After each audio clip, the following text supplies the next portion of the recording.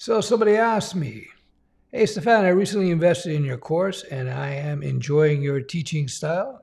Thank you very much. I have an important question. I'm in a position where my education can be paid for. Problem is, I don't know what the hell to study. Is there something I can study to complement my coding career? Or,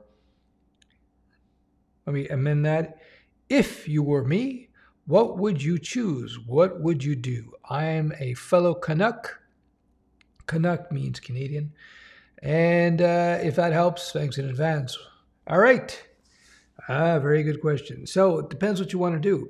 Do you want to go into freelance? Do you want to be a freelance, full-time developer working for somebody?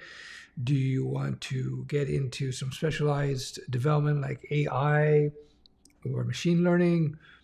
Do you want to start a business? These are all important questions. I don't know what your ultimate goal is with the coding skills. So, for example, if you wanted to get into business, you wanted to start a business, I would suggest maybe you take a few courses on basic accounting, a few courses on basic marketing, maybe a couple of psych courses could help you with business and freelancing. If, on the other hand, your goal is to become a full-time developer working for a company, then you might want to get into computer science, just in case that might open up a few more doors. Although I have said in many videos that the need for degrees in coding is it's becoming this, and it's not just my opinion. Google said it, and other major players said it as well. So it depends what your goals are. Think about your goals.